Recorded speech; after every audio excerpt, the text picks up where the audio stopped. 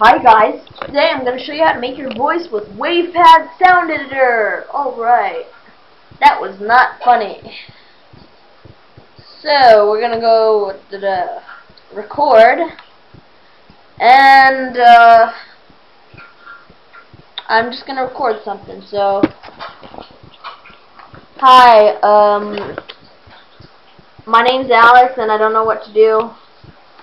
So I like sushi and Guitar Hero, but my memory card fell in the water, and now I can't play Guitar Hero because there's no more memory. And yeah, I'm pretty pissed, and it looks pretty nice outside. It's pretty cold, so yeah. Alright, so now that's what I said, pretty much. So now I'm gonna go to pitch change, and I'm gonna adjust it by 150. Just wait for that. Okay, so then I'm gonna go normalize. I don't know, just make it 100. Then here, I'll play it out loud. Hi, my name's Alex and I don't know what to do. So I like sushi and cardio, but my memory card fell in the water. And now I can't play cardio because there's no more memory. And yeah, I'm pretty pissed, and You sound pretty it's pretty nice outside.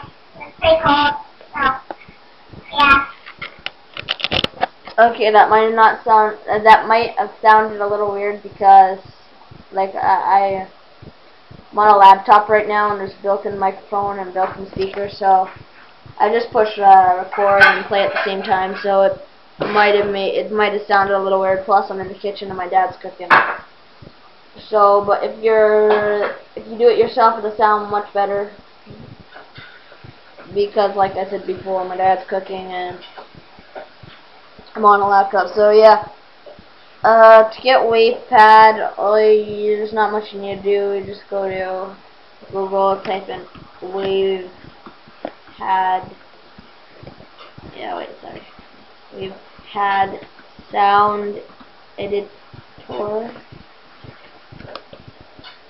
and it probably be like the first one. Yeah, it's the first one, and you can download the masters.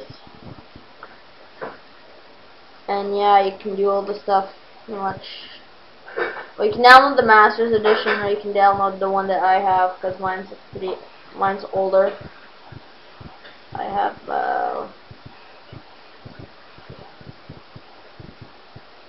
an older version, something like not this, but yeah, I have something like older.